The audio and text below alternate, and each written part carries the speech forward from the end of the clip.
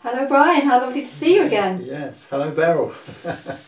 Well, this is very exciting, your new book. Would you just like to tell the viewers what it's called? It's called The Meaning and Purpose of Life, the Big Jigsaw Puzzle. And how did you come by that title? Because life is a series of jigsaw pieces. If we look at life as isolated incidents like the death of a loved one, a child, husband, wife, father, mother, tragedies in life, war, hurricanes, tornadoes, murder. If we look at all those as isolated incidents, then life doesn't make sense. But if we look at them as a whole and build up a comprehensive picture, then it does begin to make sense. So hence each one is a piece of the jigsaw. And that's often the way, isn't it? An event happens to us and we can't see the big picture. That's what you're really saying, isn't it? Until maybe a little bit of time has passed and we see that big picture then. Precisely. A tragic event happens to somebody and they say, why is this happening to me? Or why has this happened to us? We didn't deserve this to happen. So we have to look at the bigger picture. Why do these things happen? Is there a reason? Do we live in a law-governed universe, or are we just a freak accident of nature living on a tiny ball of rock hurtling through space to be hit by some ginormous asteroid? Well, I suspect that you don't believe that we are a freak of nature. I know that you believe that we're much more. And I want to ask you, I'm curious, Brian, was there a defining moment in your life? Because I know you were going along happily as an engineer, husband, father, everything was just going along really neatly. Was there a defining moment that woke you up to the fact that we are not just this body, that we're more and we're powerful beyond our imagination? There was a very big defining moment in my life in Easter 1973. My parents had just retired and my mother had received healing for an arthritic hip when they were in business, and she wanted to continue with the healing when they retired. Well, just round the corner from where they were living at the time was a spiritualist venue, and they asked me if I would like to go along one evening, Easter Sunday, to the service that was being conducted there. And cut a long story short, the medium was a very good looking gentleman, very well dressed, from Peterborough. And he gave me a rather startling message about my grandmother. And I'd never seen a medium before. I didn't know what they did, no idea. So I was rather startled when he said, I have your grandmother here. So I said, which one? And straight away he said, your mother's mother. And he gave a perfect description of my gran. He said she's about 90 odd years of age, she's 5 foot nothing in height, she's bent double, like this. He said, I think it could be osteoporosis. He said, and she's got bright red rosy cheeks, it looks like rouge to me. And he said, and she's got greying hair. Well, my gran had a remarkable head of hair with just a little bit of grey, but it was quite dark, it's going grey for 92. So I was shocked that a man that I'd never met before could give me such an accurate description of my gran. And that was a convincer for you that there was something more going on in this world? It made me think, let me put it that way. And particularly when he said that she is saying to you, my lad, that you're only half alive, my lad, and that you ought to start looking at life in a different way, my lad. Well, that might not mean anything to anybody else, but to me, that was another shock, because my gran always referred to me as my lad. Never Brian, it was always my lad. And she always used to say, come here, my lad, it's time for some lunch, or leave the cat alone when I was young, my lad. Or later, would you like a drop of pork, my lad? You know, it was always my lad. And that changed my thinking about life. And that took you into studying the mediumship? I studied mediums. I went regularly to various spiritualist venues because I was really intrigued. If that man was really seeing my gran, who had passed away a decade before, then that means that she was alive somewhere in another dimension. And as an engineer, that fascinated me. Right, so let's come into that then. This engineering brain, which is, you know, an engineer is very left brain and mediumship is very right brain. So there must have been a little bit of something going on there. How did you make that bridge? I investigated because I was curious, and since I can always remember coming into engineering, I wanted to know how things work, and I would like to know how machinery worked. Cars, aeroplanes, anything mechanical, I wanted to know how it worked. Now to me, if this man was really seeing my gran, her personality as I knew her, then that means that there must be a reason, a mechanical reason why he is seeing her. Just like television frequencies, radio frequencies, then my gran must be living somewhere on a different frequency but can still communicate, and that was my line of thinking. So science was starting to really tell you something there, wasn't it? Your left brain background, your left brain thinking was helping you to make sense of this really new and quite bizarre experience for you. It was, and I went for many months studying mediums at the different spiritualist venues. Some were mediocre and some were very good with accurate descriptions. And I always made a point of talking to them afterwards and asking them questions. And one particular medium pointed to me and said, you have healing ability, I can see blue in your aura, as well as giving me an excellent description of my grandfather, complete with cheese cutter cap, moustache. And I said, well, I've been told many times that I have got the healing ability, but I don't know anything about it or what to do. So he said, come and see me afterwards. Well, I did, and he invited me to his meditation group in Chesham, which was another coincidence because I was 20 miles away from Chesham at Hitchin at the time. So he said, is that too far for you to travel? I said, no, I live in Chesham. So it was about a mile from where his sanctuary was, so I went to the sanctuary and learnt meditation. And one of those times I was meditating and floated out of my body. Found myself looking at myself about 10 or 12 feet away. Except I didn't realise why I was standing up, looking at the group, when everybody else was sitting meditating. So I felt I was solid, I could think, I could reason. I had memory, and here I was looking at everybody meditating, and I was standing up at the back of the room. And suddenly I looked at the back of the head of somebody sitting in the chair in front of me, and I realised it was me. I was looking at the back of my own head, and the moment I did that, I shot back into my body quickly. So how did you make sense of that kind of experience, Brian? I asked the meditation teacher what had happened. I explained what had happened, and he said, congratulations, you have just proved that human consciousness can exist outside of the physical body.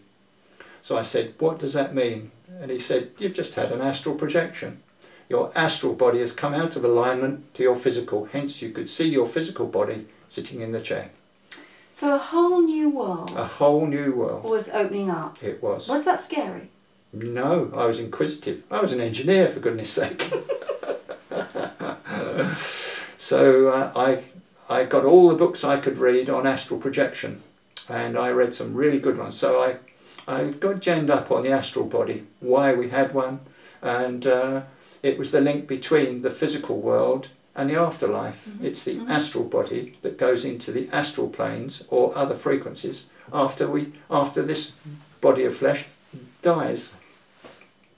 Big clue. And it's interesting, isn't it, about this consciousness? How would you describe consciousness? Because that's quite a biggie for many people. Yes, consciousness is the act of being. It is the act of memory. It is the act of perceiving. Plants have consciousness, and lie detector tests have proved that they have memory. Every living thing that we know, from a flea to a fly to an elephant to a human to a tree to a grass, it has memory, and been proven in scientific laboratories that the lower species have excellent memories. And elephants and marine mammals have excellent memories, just as we do. And that is the means of communicating and surviving in a very harsh world, is memory and focusing. And when that consciousness leaves, that being, that spark that is within us, leaves the physical form, be it a tree, a flea, a fly, a rat or a human, then death of the physical form takes place, what we call death. But the life force that animates that physical form still survives. So, I'm going to ask you about then death, and should people fear death? That is the object of my book, that to take away the fear of death and dying. In fact, one of the chapters is called precisely that, Death and Dying, Why the Fear? And many people have had near-death experiences and out-of-the-body experiences, just the same as I had an out-of-the-body experience. And they can see their physical body lying on the bed or sitting in a chair asleep, and they realise that consciousness does exist outside of their physical body. They are still alive in a different form, in a different body. So that should take away the fear of dying, as near-death experience survivors will affirm. They no longer fear dying. In fact, they look forward to it when their time comes. So what would you say on the topic then of reincarnation? The fact that we may have more than one life. Well, that makes sense. That was another piece of the jigsaw that I investigated.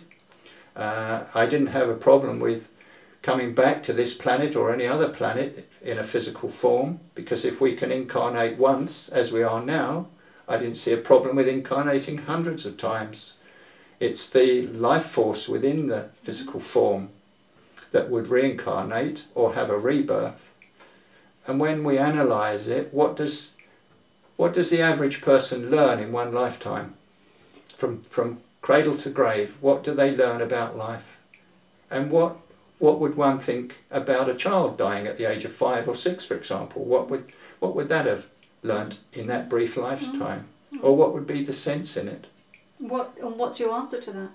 Well, if we had more than one life, that means we come back time after time after time, perhaps in male form, female form, learning different lessons. And we come back with a purpose, would you say?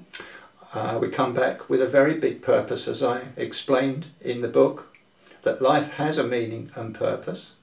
And the purpose of life, as is evident to the vast majority of people, is to understand love, because love is the most powerful force in the universe. Okay, so, and what would you say when people are looking for meaning and purpose in their life? What would you say to the people? Because very often people are existing rather than living because they have no meaning and purpose in their lives, and they don't understand that love is an energy, it's a frequency, and they think love is like that in love stuff rather than that heart-centered love that we can emanate all the time. Love is a very fickle emotion. We love food, we love cars, we love holidays, we love having a comfortable life, and we fall in love and fall out of love, and we fall in lust and out of lust. But there is only one definition of love. The facet of the diamond, if you like, is unconditional love.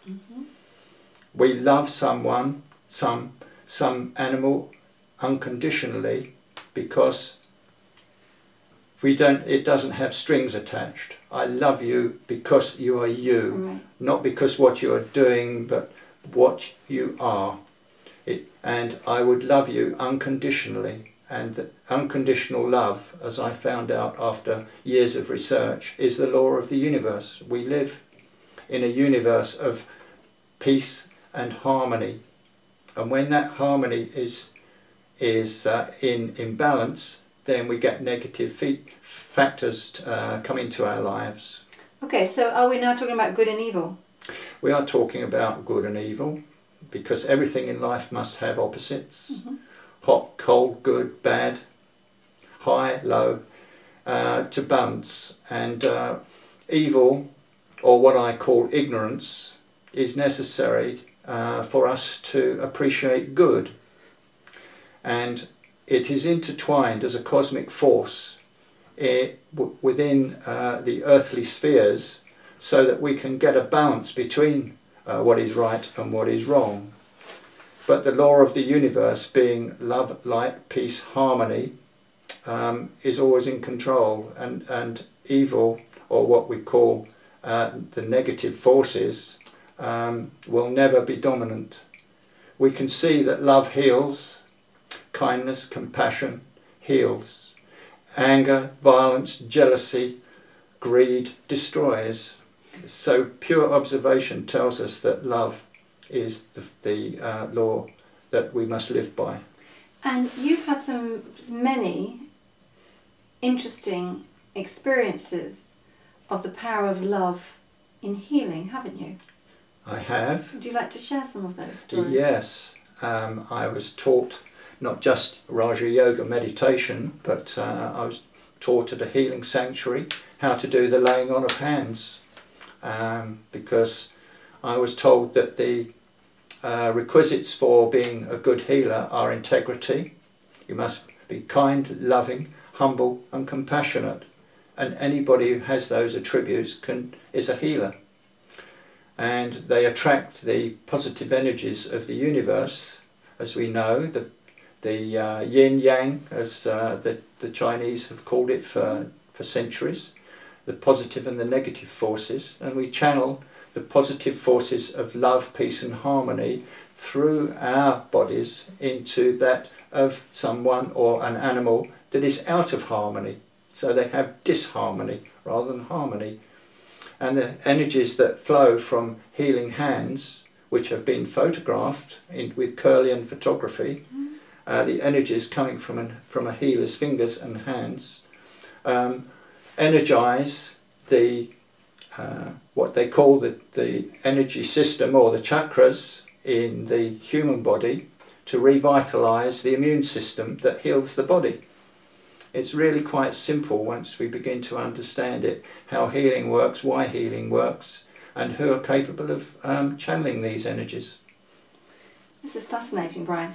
And I want to move on, because I know it's an interesting topic right now, as we're in 2012 and things are moving on and energies are changing, and religion isn't what it used to be. Religion seems to be losing a lot of its supporters, and I wonder if you could just tell us why you think that is happening, what's changing, and how some people talk about God but not within the context of religion. Would you like to talk about that topic? Yes, religion is a subject that I've put into my book. It has a chapter in its own right, and I've looked at several of the major religions in depth and took from them what I found to be helpful and moved on. But religion, what organised man-made religion, is losing. People are losing interest in that, and because it doesn't, the majority don't answer the questions that people, deep thinkers today, are asking about life. Why are these things happening? Is there a life after death? If so, what is it like? Where do we go?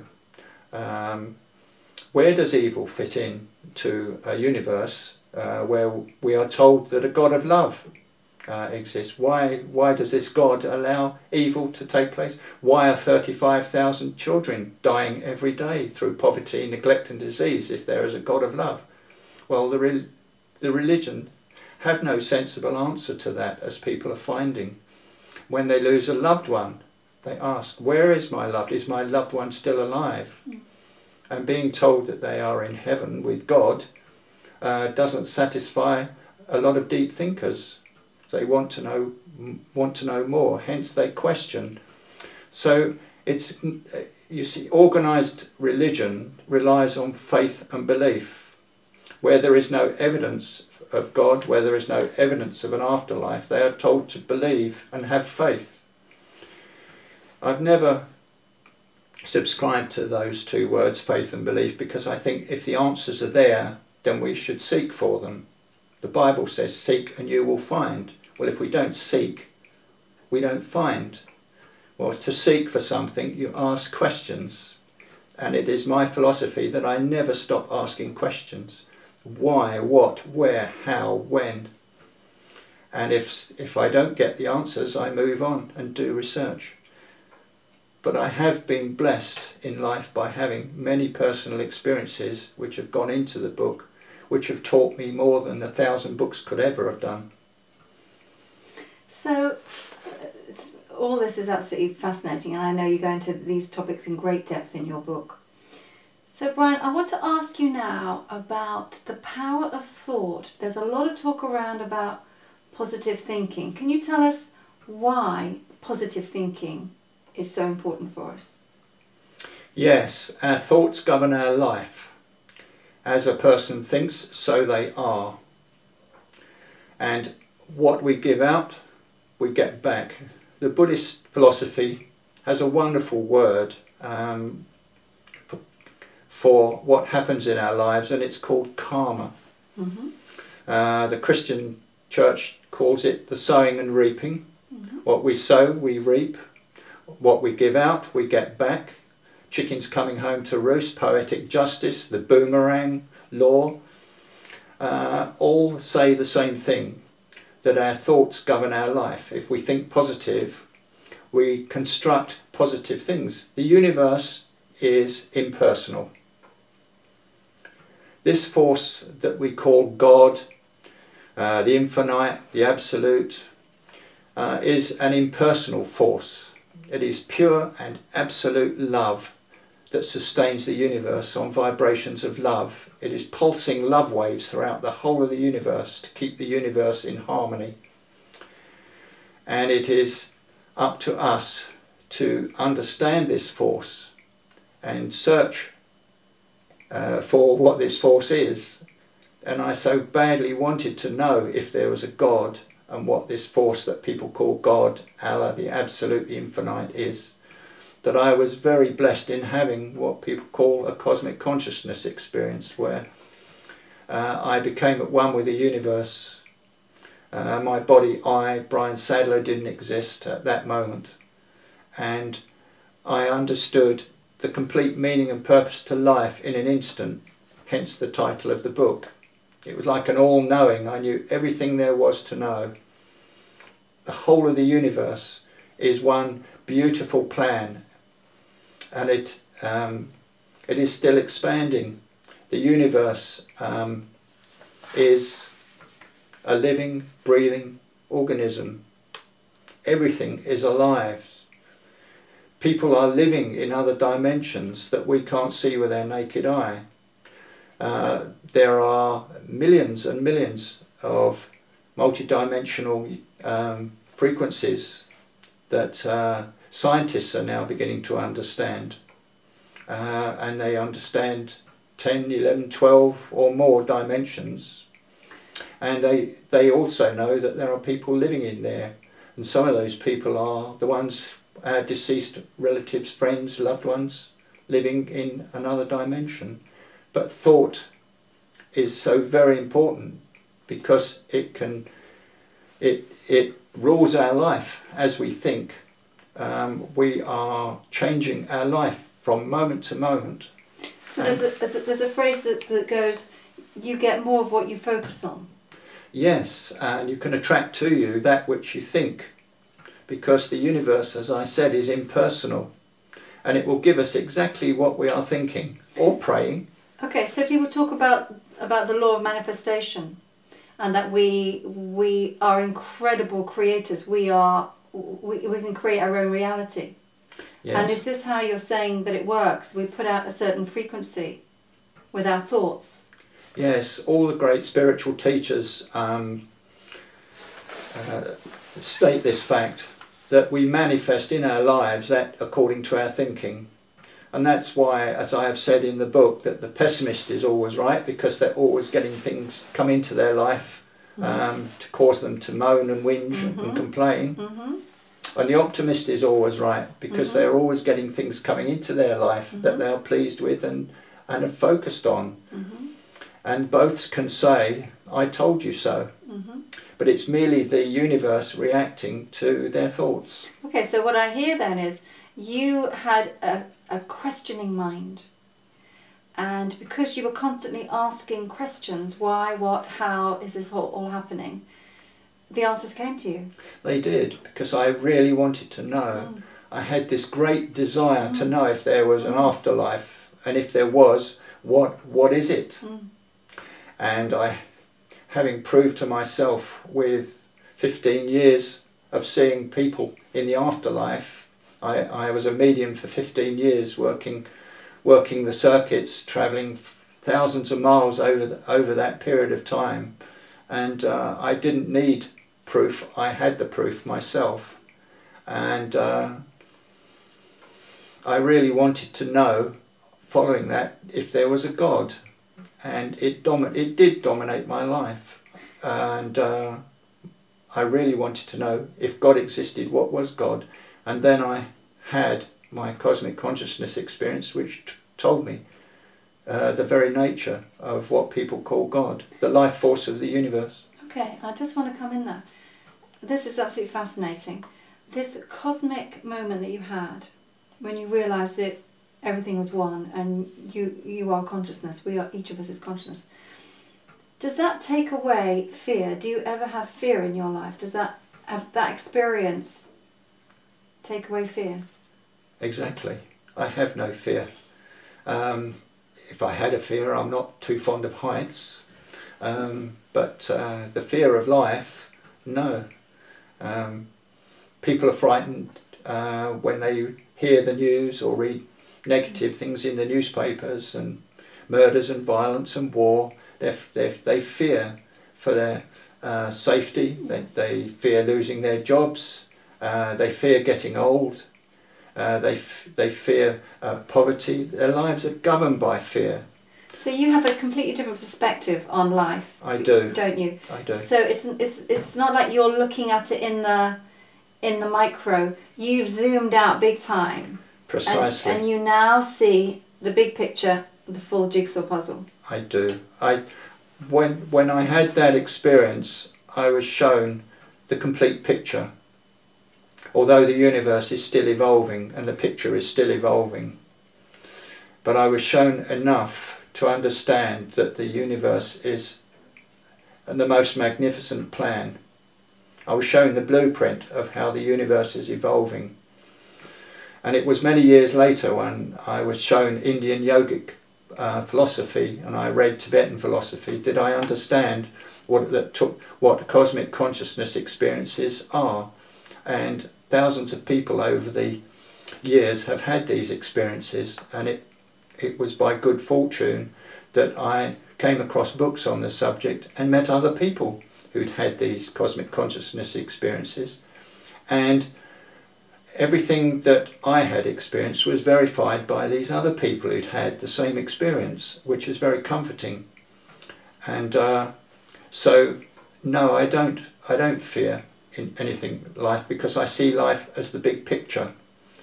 And one thing it has taught me is that the average person is so governed by trivia in their life, they never stop to question what is it all about. They're so get involved in materialism with today's gadgets and gizmos, and they think that owning property and objects brings them happiness. But as we know, it doesn't bring lasting happiness.